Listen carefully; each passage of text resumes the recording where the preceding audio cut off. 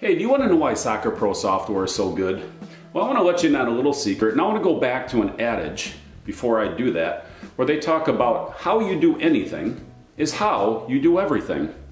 So people are always complimenting me on my shop that I put in 20 years ago into this house. I've been in this house 20 years now. I bought this house when it was half done out of an auction. We ended up doing the balance of it ourselves along with some contractors.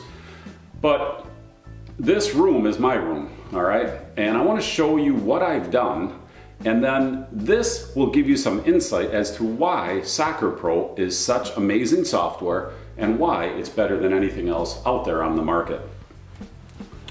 So let's just start off here. I want to show you just a couple things.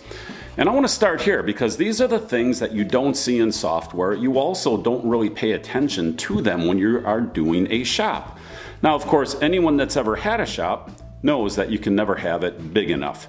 So mine is no exception. Now, I would have liked to have taken this wall and pushed it that way another 10 feet, but I couldn't because there was already a bathroom plumbed in, and the furnaces are in this room over here. So I had a bathroom to the left, the furnace room to the right. This was the maximum distance I could push this wall. And then I have the stairs over here, so I couldn't do much with this wall, and I had to basically manage what I had, making the compromises like you do in any other business.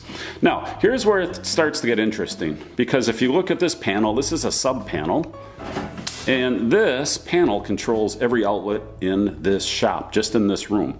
So this entire sub panel is for this one room, so I can control everything right from this wall and make sure that if I want to kill the power to any outlet, to any machine, I can do that right from here. Now, anyone else who's had a shop also knows you can never have enough of these outlets. And look what's unique about this. You'll see a 220 next to a 110, because that's the other thing. You'll have a 110 outlet or you'll have a 210 outlet, but you won't have both. What I decided to do in this shop was I put a 110 and a 220 right next to each other. Now, if we move over just a little bit, there's another one, 110, 220. Now if we move over just a little bit further, 110, 220. And if we come over just a little bit further, 110, 220. Come to this side, 110, 220. That's a little bit in the way, but I'll come through here and you can see 110, 220. 110, 220. Basically every 5 feet there is another outlet. Okay, 110, 220, 110, 220, 110, 220. If you look up on the ceiling, 110, of course I only want 110 because we're not going to run machinery cords up into the ceiling. This will be drop cords. Here we go, 110, another one, 110. So basically I've surrounded the room with 110 and 220. I have put outlets across the ceiling, and of course if you look at the light, you can pretty much get a suntan in this room. I mean, there's so much lighting, and it's because I hate shadows. Again, if you have ever owned a shop, there's nothing more infuriating than having shadows when you're trying to do work. So I just put so much lighting in here, it's almost impossible to get a shadow. All right, what's next? Well, after that, I don't like dust, so dust collector on the ceiling, because you can never eliminate all the dust. And a dust collector here with the micro filter at the top. And then of course we have it blast gated off, so it's a little harder to see that, but here you can see every machine is on a blast gate, so we can get full power to every machine. Another dust collector here and another dust collector here. Now the third thing you don't see is the flooring. So this is a pretty boring looking floor. All it is a sheets of plywood, but underneath we put dry core. So dry core subfloor, it insulates the floor, it puts a moisture seal on it, puts a barrier into it, and then plywood over it. And the reason you want that is A, it keeps it insulated, your feet stay warmer because this is a basement shop in the Midwest. And also, if you are going to drop tools, which you will, you want to have a wood floor. You don't want to have concrete because it damages your tools. So this is the type of thing that goes through my mind. You know, how do we make things robust? How do we plan for the future? How do we make it so that it operates in a very good way. And we do that by putting down a great foundation. Lots of outlets, dust control, electrical panel control, good flooring, and of course, organization.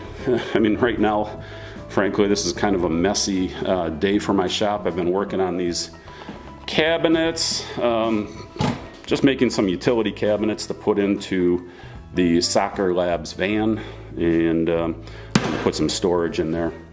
So put a couple cabinets in, and again, even these, you know, these are made out of 3/4, you can tell it's 3/4 inch plywood all the way through, 3/4 inch backing. Everything is glued and screwed together, and you know, it's really built like a tank. So I don't like things breaking. I don't like them, you know, having to need repairs later on. So I overbuild everything. I mean, that's really the thing that happens with our software as well. We do an extremely good job at all the things that you don't see, so that everything works very efficiently. You know, everyone can add features, anyone can, you know, buy a tool or whatever, but it's what you do with your foundation. You know, what are you doing with your lighting? What are you doing with your dust control? What are you doing with your electrical panel? What are you doing? Oh, you know what else? Every one of these things, every single one of these, go into all these different outlets and all these different lights. They're all on separate conduit runs. So instead of taking one piece of conduit and running it across and then threading all your wires through, we put all separate conduit runs in for all these different outlets. And definitely it is a major overkill in effort and, you know, a little bit in expense, but conduit's cheap. I mean, it's very cheap. So if we can take a cheap object and put it in when it matters and future-proof our project, that's a great thing. Again, let's get back to software. What do you need to do? You need to future-proof it. You need to make sure it's robust when you build it. You need to make sure it works effectively, efficiently, robustly, and it needs to be future-proofed so you can always build on top of it. Oh, I'll show you one other thing.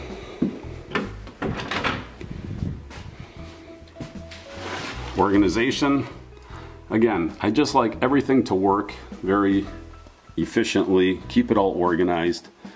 Now, kind of a little bit messy in here, but for the most part, you know, everything has a place, everything has a spot, everything is organized. This is a little bit like our content libraries. If you look at everything we do inside of SocrPro, we put everything in a library, everything in a container, so that you can go access it when you need it.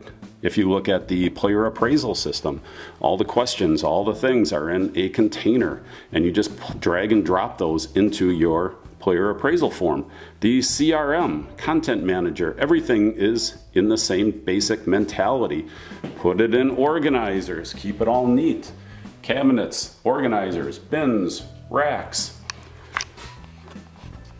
How you do anything is how you do everything. And I think this gives you a really good idea how anal we are and how we really look to do things that nobody knows we're doing, but make a huge difference in the operation of the software.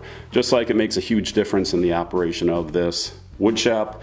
If I want to move a tool, I don't have to worry about running electricity. All I have to do is move it, plug it into its new location. The outlet's already there. Boom, done. All right, anyhow, I'm gonna get back to work here. I wanna get these cabinets into the Soccer Labs van, get them installed, and you have a great rest of your weekend. And if you don't have a free account of SocrPro yet, well, go get one. What are you waiting for? It's free today, it's free forever, works great, and you will save time, you'll save money, and you will win more games. This is Gary with SocrPro. Have a great day. I will see you in the next video. Bye now.